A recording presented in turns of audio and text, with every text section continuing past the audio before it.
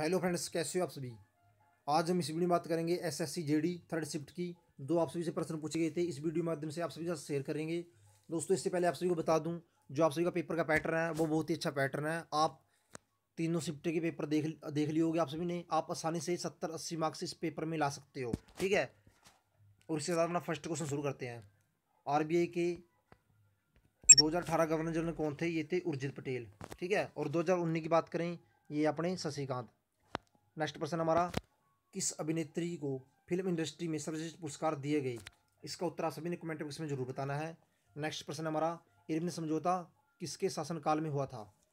ये होता Lord Darwin के और महात्मा गांधी के, ठीक है। नेक्स्ट प्रश्न हमारा, शरीर की सबसे छोटी हड्डी कौन सी है? ये स्टेपिस हड्डी। और सेकंड शिफ्ट में पूछा गया था आपसे, शरीर की सबसे बड़ी हड्डी कौन सी है? वो होती है अपनी फीमर। नेक्स्ट प्रश्न हमारा, 2006 में हैट्रिक पाकिस्तान के खिलाफ किसने बनाई थी? ये बनाई थी इरफान पठान ने, ठीक है। कुछ प्रश्न ऐसे ही था ये। नेक्स्ट प्रश्न हमारा, कथकली कहाँ का लोक नृत्य है? ये है दोस्तों केरल का। ये तो आप सभी को पता ही होगा तकरीबन। और बात करते हैं हम हिंदी की। ये हिंदी वो है दोस्तों जो आपसे तीनों शिफ्ट में पूछी गई थी। बात करते हैं विलोम शब्द की। अवनत का विलोम शब्द क्या होता है? उन्नत।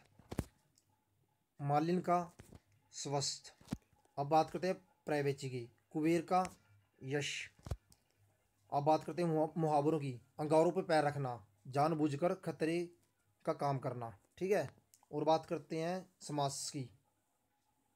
एक और है बात सड़ना का समास, सॉरी दोस्तों, मुहावरा है बात सड़ना बिरादरी से निकालना, ठीक है। बात सड़ने का मुहावरा है बिरादरी से निकालना। समास की बात करें, यथाशीघ्र अभी आई बाब है इसमें। अच्छा, परुदर का इसमें है बहुब्री समास। दोस्तों, आपको सभी बता दूं, मैं आप सभी से 100 प्रश्न वहाँ पे पूछे जा रहे हैं और आपको 90 मिनट का समय दिया जा रहा है। तकरीबन आप सभी को 54 सेकंड का एक प्रश्न को उत्तर देने में समय दिया जा रहा है। और एक बात और बता दूं आप सभी को, आप सभी वो पहले प्रश्न करें जो आप सभी को वहाँ पे आते हैं। अगर आपको हिंदी में ज़्यादा एक्सपर्ट हो तो आप हिंदी करें पहले, ठीक है। और मैथ में हो तो मैथ करें, और जीके में हो तो जीके पहले करें, और रीजनिंग में हो तो रीजनिंग में करें, ठीक है।